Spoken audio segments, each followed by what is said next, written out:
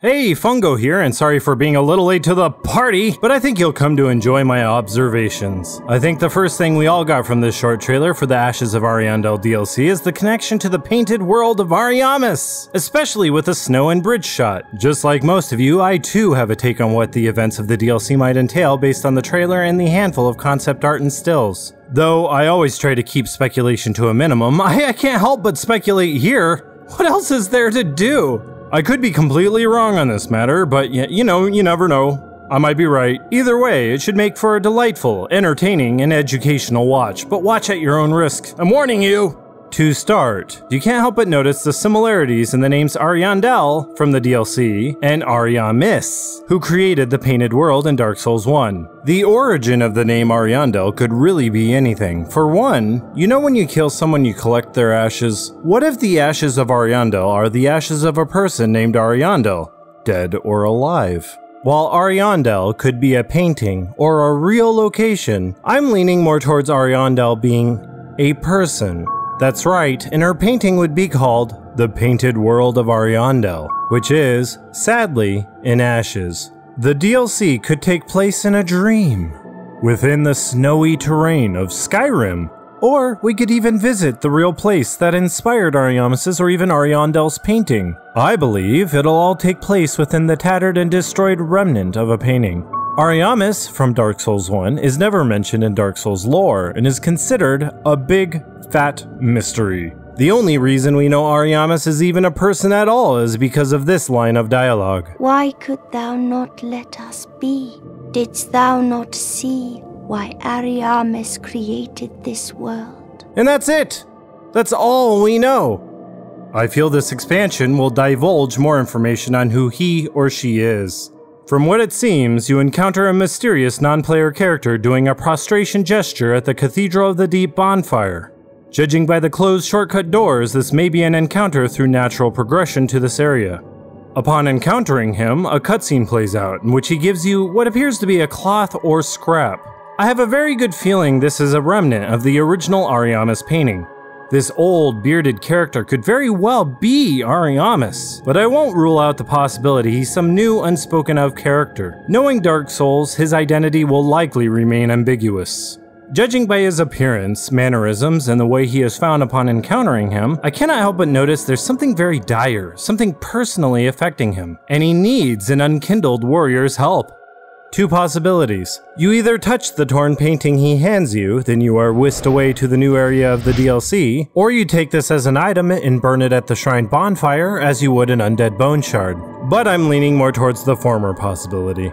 If From Software went all out, there is a chance possibility Yorshka may have some extra dialogue regarding the new area, what you accomplish in that area, or, if you are given an item, something about that or how to use it. She's connected in some way to Priscilla, who lived in the painted world of Ariamis, so it makes sense. She needs more dialogue as it is. There's just not enough dialogue for Yorshka. Don't you agree? I think everyone here agrees. Upon listening to the cowering mystery man's dialogue, when he hands you this key item, I'll repeat his words for time. He says, "Unkindled one, if you are like us, another forlorn soul, with no place to call your own, then show my lady flame." At that point, we see a small lady with incredibly long hair on a stepladder, raising her hands to an incomplete painting, as if feeling for warmth as one would do to warm their hands at a bonfire, feeling for the flame that does not yet exist. Ashes and flame is the central theme of Dark Souls 3 in general, but it seems to play a larger role in this expansion. You see a few times in the trailer, something that of a monstrosity, possibly being the end boss of the DLC, and there's a lot of speculation revolving around her. Who could she be? Well, she could be some unknown character, but I'm fairly positive this is more than likely the goddess of sin and punishment, Velka. All of this, judging from her crow feathers, thick black hair, and even a cauldron. Her witch-like attributes fits very well with what we know of Velka in the first game. Velka was always referenced as such in Souls lore and has slight connections to the painted world of Ariamis. Upon encountering her, it seems there is a cutscene where you witness her staked to the ground and tied up to a chair, self-flagellating herself. I don't know if that's true, I mean flagellating. Self-flagellation is a religious act of punishment for one's own sins that is still in use today in some countries. And in religions such as monasticism, or some Catholic branches such as the Opus Dei? I did my research. Could it be, judging by her deformed, transformed nature and self-punishment, that she lost her way because of greed? Harnessing and possessing the flame within her cauldron? The flame that Ariandel is destitute of? Considering Velka is the goddess of sin and back in the day had servants to mete out the proper punishment, if she was indeed restrained, turned against what she stood for out of greed and even gluttony, judging from her face being buried in the bowl of flame soup concoction, that could very well explain the lack of followers she has today and why she was so absent in the lore of the game. Besides, of course, being a statue of her former self. Even her memory was lost, preceding the events of Dark Souls 2. Velka is deeply associated with ravens, or crows. They are pretty similar. There are ravens and crow-human hybrids everywhere that will also make an appearance in the expansion as age-deformed creatures. Judging by the way they are transformed, it seems almost like they carry a burden, and that burden is of several stillbirths. Oh god, considering they are crossbreeds, perhaps they are unable to reproduce, and this is the product of that. Oh god. But their aged physique gives me a pretty good idea this area takes place in present day. While I like the theory that this boss is Velka and that she did this to herself to punish herself for her sins of glutton and greed, going against her nature by stealing the fire away, but there's also the possibility she was restrained against her will, pulling from the lore of Prometheus in Greek mythology. Prometheus was chained to a rock against his will as an eagle ate upon his liver as his punishment. Each and every day his liver would grow back and the eagle would return to continue his punishment. Why was he being punished? It had everything to do with fire. Think back to the line from the trailer. Then show my lady flame. Story has it he gave the human race the gift of fire, but in a fit of rage, Zeus, the major inspiration for Gwyn, stole the fire back. Prometheus yet again resupplied the human race with fire, an action for which he was punished by Zeus. It certainly sounds like Miyazaki did indeed take inspiration from this mythology regarding flame, but with a darker twist. While flame doesn't appear to be absent in the world of the area we visit in the DLC, a certain kind of flame is. It's not like it grows on trees. Oh, it does! And perhaps it has something to do with the profaned flame. Even Junji Ito, my absolute favorite horror manga writer ever, has dealt with similar themes, taking inspiration from the story of Prometheus in a new light with his story titled Blackbird. It's a story of a man who was injured while hiking and was unable to move, pretty much left for dead. Just as he was beginning to starve, a shadowy bird-like figure visited him and fed him meat as a mother bird would do for its young. When he was starting to die of thirst, she would return to feed him blood. He was found a month later, surprisingly healthy, and nursed back to a full recovery. He was grateful for the mysterious being for saving him, but it wouldn't stop visiting him, and so he left Tokyo, in hopes to get rid of her. Regardless of where he went, it followed him, and started becoming more and more aggressive, eventually starting to bite off pieces of his flesh. Later, through testing, it was discovered through DNA the flesh and blood was his, and seemingly from the future. His skeleton was later found along with a diary of the events that led to his demise. I'll read this directly from the page. They say that when he was found, a huge black bird was pecking at the corpse. Disturbing stuff, huh? The story is seemingly a new twist on Prometheus, just like how Velka's situation seems. You know, Dark Souls 3 does have a history of spiritual connections, such as the possibility of the dead old wolf being Sif, the Abyss Watchers being corrupted by the Abyss similar to Artorias, Yorshka, who bears many similar traits to Priscilla, sitting in a tower where the painted world used to be, and the obvious connections to Osiris and Seath. We can see in the trailer how the whole boss fight will play out. I'm assuming about halfway through this battle, you'll encounter a cutscene where the fire from her cauldron, the same fire she dumps on your ass, burns down the area surrounding the battle arena. I'm also assuming she breaks free of her constraints, and that's when the fight gets real.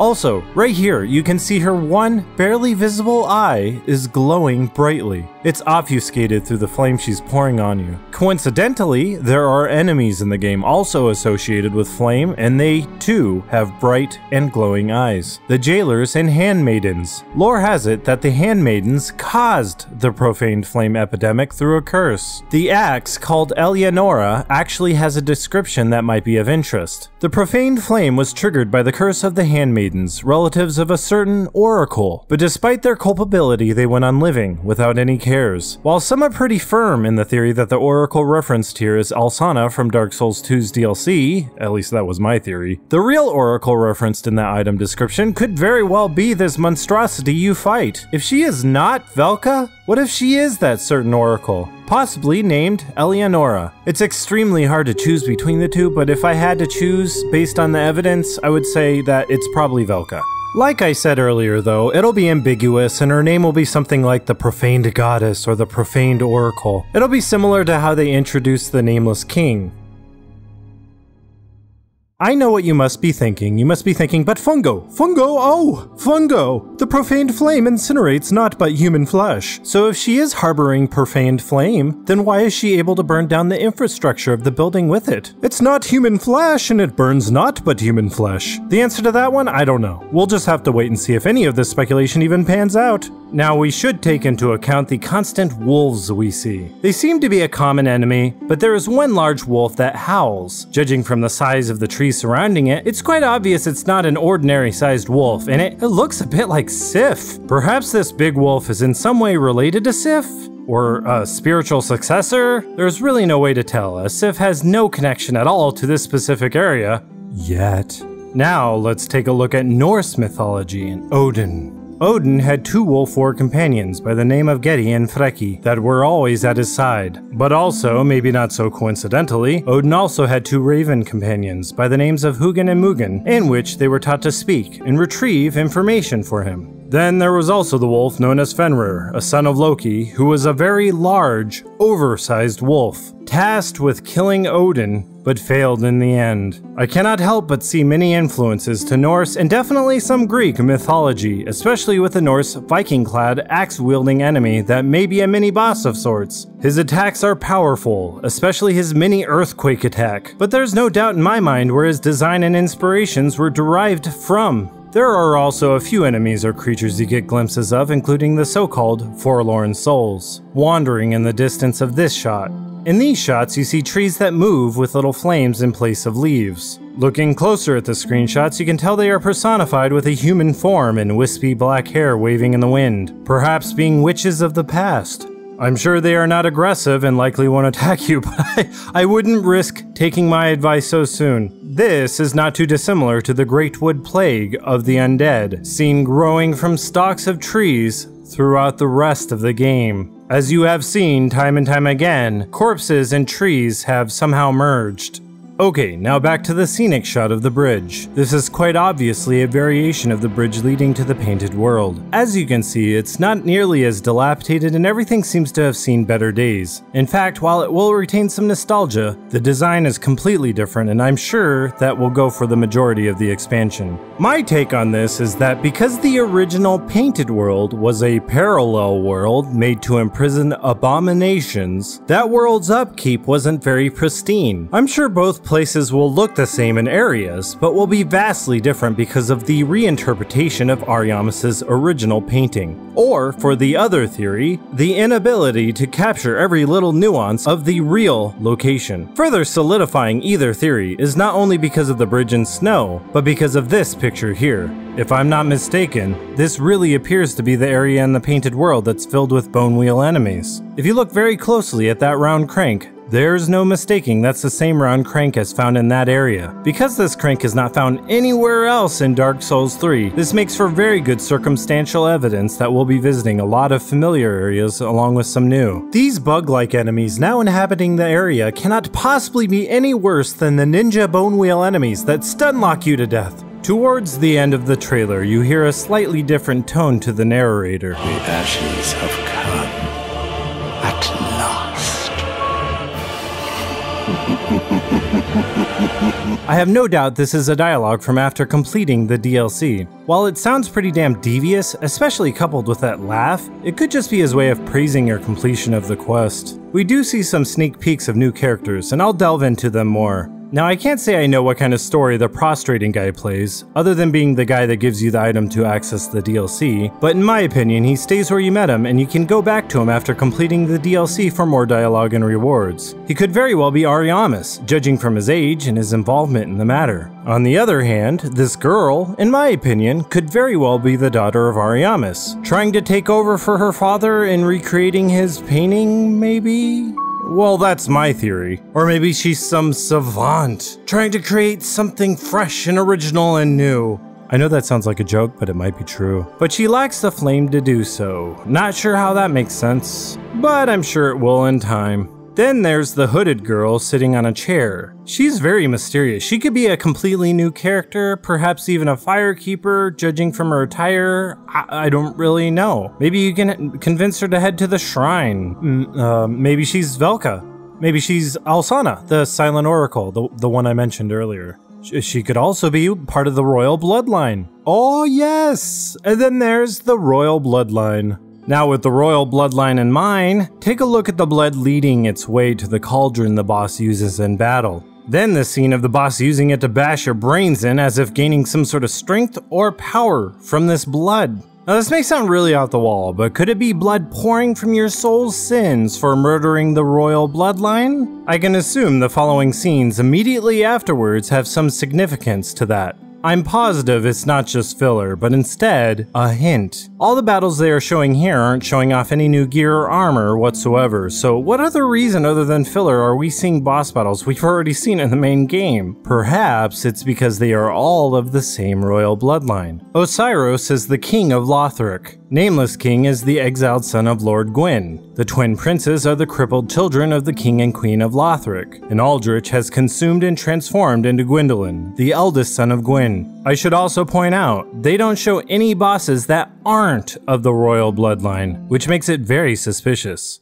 I saved this for last because, well, it's a big fat what if and a major stretch. But what if there's some influence not only from the painted world of Ariamis, but also from Aleum Lois? A combination of the two in some direct or indirect way? Remember that axe weapon from earlier? It's called a Leonora, which is very close to Aleum and even alludes to an oracle. Most likely Alsana, who stayed there in Aleum. That oracle was trying to control a raging fire that could not be extinguished, a fire not too dissimilar to the profaned flame. She also harnessed the ability to create ice, snow, and frost, which could also explain why there is a new edition of frost magic in the game. Eleonora, Aleum, Ariandel, Ariamis, the uncontrollable fire, the frost and snow, the bridge, the crank, the hybrids, it all just comes together perfectly. It'll tie together the mystery of the profaned flame and also divulge more information on a mysterious character from the second game.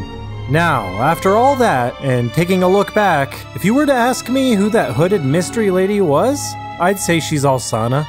Oh, and you're probably thinking, geez, doesn't he think Priscilla will make an appearance? I want to hear his opinion on that. Well, my answer to that is no. I'm sure we'll find some information on Priscilla and what happened to her and or her whereabouts because it hurts not knowing.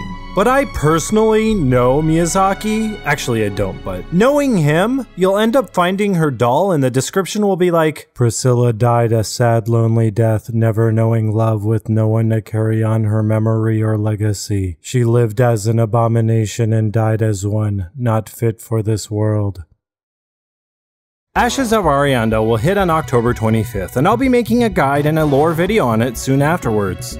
Here's something I thought would be fun, a list of all my predictions. Let's see how right or wrong I was when the DLC comes out. If you have any other predictions, thoughts, or something else to contribute, be sure to let me know in the comments. Be a YouTube hero. Please don't flag this video, I worked really hard on it. A big thanks to my new patrons, Tyler Hunter and Sergeant Baker. These following patrons are amazing, and they deserve a special shout out.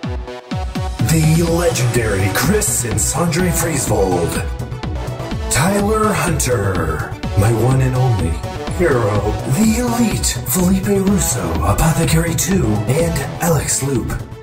Also, take a look at my last Souls lore video, which I'm very proud of. It took a lot of time. Now, if you've seen this video and don't want to watch it again, then why not vote for which video you'd like to see next? Simply click which video interests you most. I'll tally up the votes afterwards, and that's the one I'll work on and put out first. By the way, after making this video, I found the spoiler-ridden Japanese gameplay trailer of the DLC, and it's quite unfortunate because it gives you a lot more info on who this mysterious character is, and a lot of other stuff could have been added to this video. It just sucks it came out right after making this video. It just sucks I couldn't get it out quicker. It just sucks. One more thing, I hate this. This looks horrendous. Big capital letters on my screen that say, purchase add-ons. You don't think we already know? I already own all the add-ons. Couldn't you have made it more subtle? Are we stuck with this on the title screen forever now? I don't spend a whole lot of time on the title screen, so maybe it's nitpicking, but gah! Well, thanks for watching, and you'll see some more from me very soon.